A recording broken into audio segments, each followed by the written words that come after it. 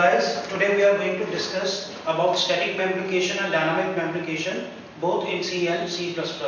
And we will always be discussing about the various advantages of dynamic memory allocation over static memory allocation.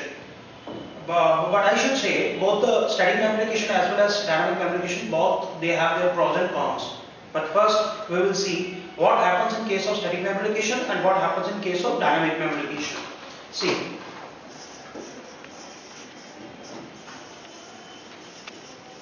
Static memory allocation is something that takes place at the time of compilation. At the time of compilation of your program. So this is something that takes place early. Second is dynamic memory allocation, and dynamic memory allocation, the timing of dynamic memory allocation is execution time. So dynamic memory allocation takes place at the time of execution of the program. At the time of execution of the program. Right? So, for example, say, if you are going to declare an array in C or C++ like this, through conventional method, it will be termed as static memory allocation, because as you know, one INT is going to take up 2 bytes of the memory, so total bytes consumed will be 20 bytes. These 20 bytes for this array X, they are going to be allocated at the time of compilation of the program. Now, the same thing can be done through dynamic memory allocation, but for this purpose, if you are using C, you will have to use a function either malloc or calloc. Both these library functions are present in the header file alloc.h. As far as C++ is concerned, there is an operator called new operator which is used for dynamic memory allocation. There is a term called garbage collection. Garbage collection. Now, what is garbage collection? Garbage collection is the process through which we deallocate the memory which was allocated dynamically. This is called garbage collection. See, as far as C is concerned, in C there is a library function called free. This is used for deallocation of the dynamically allocated space. In C++, we people use an operator called delete operator. There is an operator called delete operator which is responsible for garbage collection, that is deallocation of the dynamically allocated space. Now see, we are going to discuss static memory allocation and dynamic memory allocation versus dynamic memory allocation. Now see, as far as static memory allocation is concerned, that is best achieved, that is best suited when the total number of elements or the total number of members that you have already decided that n number of elements are going to be there at the time of writing your program. But as far as dynamic memory allocation is concerned, this comes in handy when you are unaware about the number of elements that the user is going to use at the time of the execution of the program. So dynamic memory allocation is best suited when the programmer is not sure about the total number of elements which are going to be used by the user. So dynamic memory allocation is best suited when the number of elements for an array or for number of objects in C++ that is to be supplied by the user at the time of execution of the program. Now see, I'm going to tell you first, a very big advantage of dynamic memory allocation is you can always grow the number of elements, you can always increase the number of elements for an array, or for that matter like nodes of a linked list, nodes of a tree at the execution of the program. When the program is getting executed, the user can go on adding any number of nodes for a linked list, for a tree, etc. This is not possible had the memory allocation been taken place at the time of the compilation of the program. So, as far as dynamic memory allocation is concerned, it is best suited for growable memory requirement. Growable memory requirement.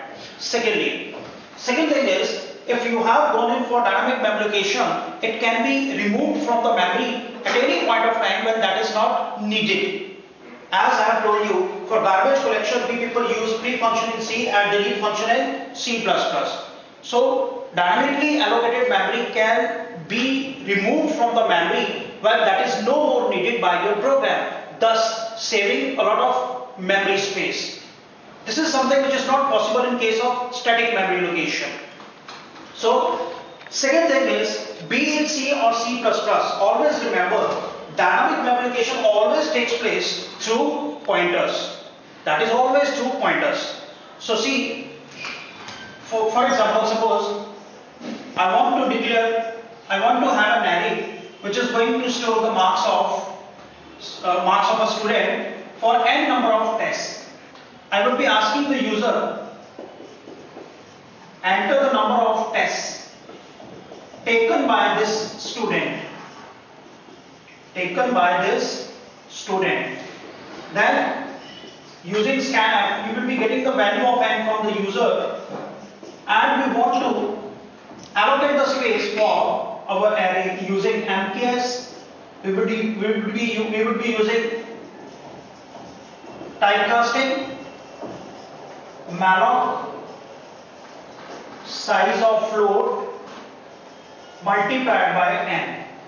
This is the syntax of using malloc. What we have done is, we have declared a pointer variable which is going to be the array name. As we know, an array name is pointed to base address. So what we will be doing is, instead of declaring the array using static memory allocation, that is using conventional method, we will be simply declaring a pointer variable which is going to be used as an array name.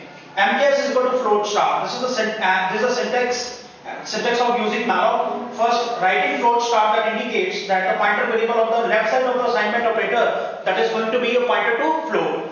And within malloc, we are supposed to supply the total number of bytes to be allocated dynamically. So malloc size of float, this size of operator is going to return, as for this example, is going to return 4 bytes. 4 into number of elements. So chunk of memory area that will be reserved in the memory for n number of float values. Right? Suppose it happens to be 101, 105, 109, so on. So base address happens to be 101. This base address would be stored into the pointer variable MKS. Now the same thing can be performed in C++ by using the new operator. What I will be doing is, again, float star MKS INTN. I would be asking from the user, enter the number of tests taken by the student, C in n, then MKS is equal to, the syntax of C++ for dynamic memory allocation is rather simple.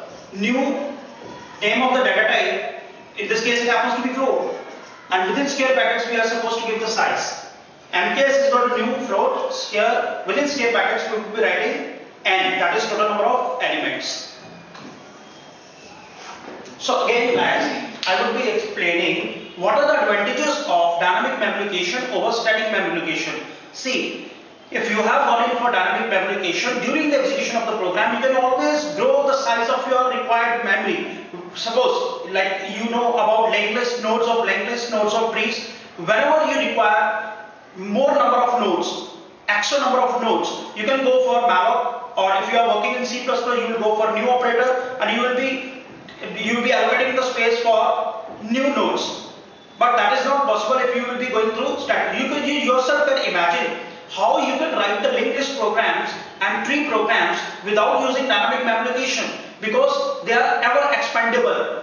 When the need arises, we are going to allocate the space for new nodes in a tree or a linked list. Whenever the need is not required, suppose whenever we want to delete a node, we people use free function. If we are working in C, we use delete operator. If we are working in C++, to deallocate the space for that deleted node. This is the benefit of using dynamic memory allocation. And moreover, I will again repeat my point. What another advantage is, whenever you are writing suppose you are writing a big program, at any given point of time, you see this particular array or group of objects, they are going to be no more needed. You just want to displace them from the memory so that your space is not wasted. So you can use free function or delete operator in C++, that is going to deallocate the space from the memory. And because suppose if that facility was not there and you had gone in for static memory allocation, what will happen is that particular space, even though that is not needed in your program, in rest of the program, that is going to be wasted. So this is all about, guys, this is all about dynamic memory allocation versus static memory allocation, C and C++. So in the next lecture we will be discussing some more topics about pointers. Thanks.